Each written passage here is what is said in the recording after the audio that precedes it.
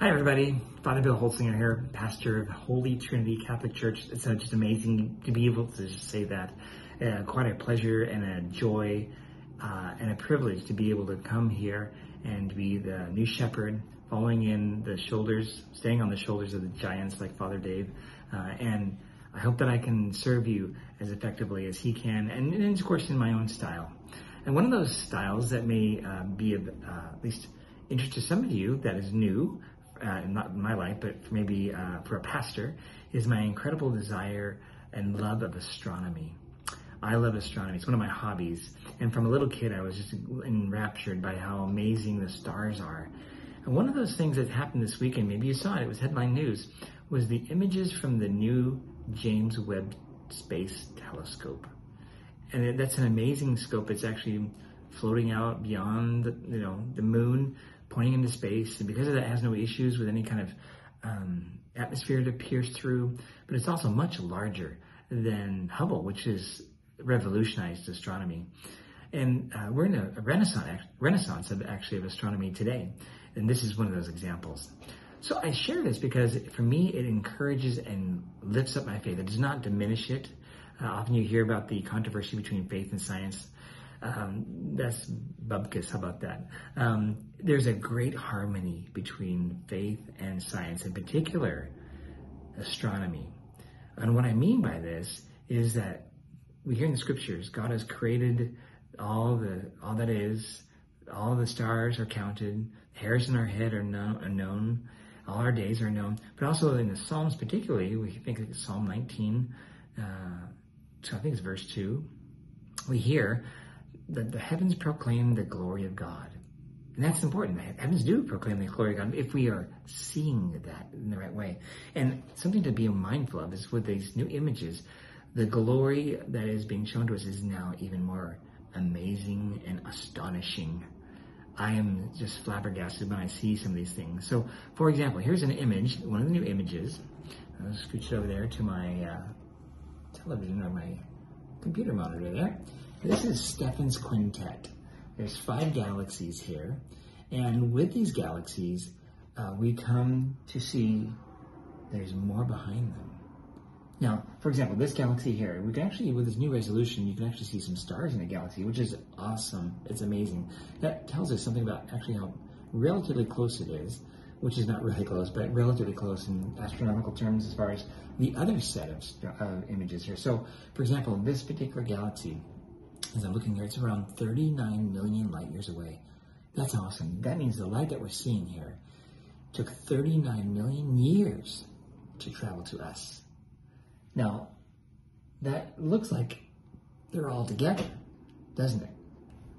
But actually, the other galaxies are 10 times further away. 10 times almost.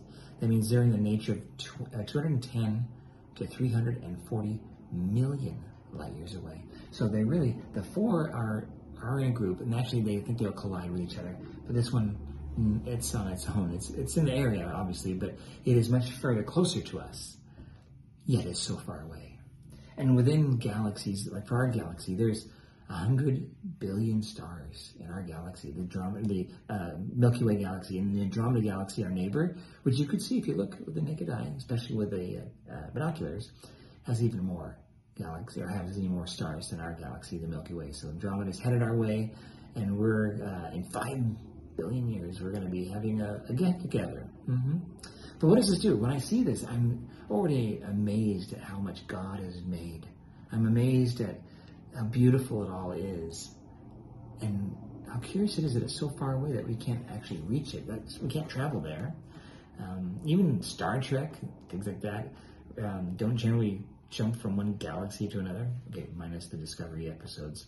But we've not really thought in terms of this in our normal day thinking. So now, this is now in the forefront. It's on the front page of our newspapers or web pages this last week. And this is God sharing his beauty with us. This is how much he loves us. He wants to create and create and create. And his love, even though we're small, right? Even compared to these things, we're a speck of a speck of a speck of a speck. And yet he loves us. He loves us so much that he'd be willing to become like us, God is infinite and all-powerful, and yet he allowed himself to become in his Son finite in time, and even allowed himself to be limited in some ways. And yet, most importantly, he loves us. And he loves you, loves me perfectly, constantly, without condition. And as I look at these things, in fact, as we start to gather and start to look at these things even more, this image is revealed the abundance of God's love. It's not just these 5 galaxies, but look at all these other things. These are not dust specks on a lens. These things that have little spikes to them, those are stars. But everything else is a galaxy. So let's just think about this for a minute. Let's suppose on average a galaxy has 100 billion stars to it. And we're guessing there's about 10 to the power of 11, or 100 billion galaxies in the universe. Maybe more. In fact, when we get this stuff going, when we start looking at James Webb, we may find there's actually possibly 200 billion galaxies in our universe, or more. The amazing thing that God has done. And he loves you and he loves me.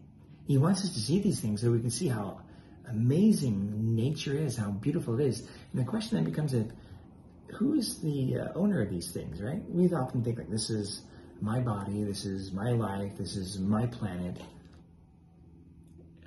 my universe. See how this starts to kind of fall apart?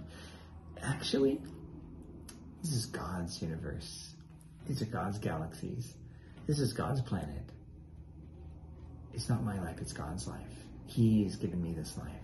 I'm a steward of that life. And with that, I'm supposed to be a good steward. How are we good stewards? How are we being hospitable? God is the host. He's the host that's created everything. A lot of things, right? And we are his guest. As guests, what kind of guests are we? I hope we're thankful. This makes me thankful. This encourages me and lifts me up. I hope it does you as well. Think about these things. Think about how much God loves you. And especially if you doubt this, know that his love is almost beyond imagination, because we can barely imagine this. Think on these things, my friends, and I hope to see you this weekend, where we're going to talk about what it is to be a good host and a good guest. God bless you all.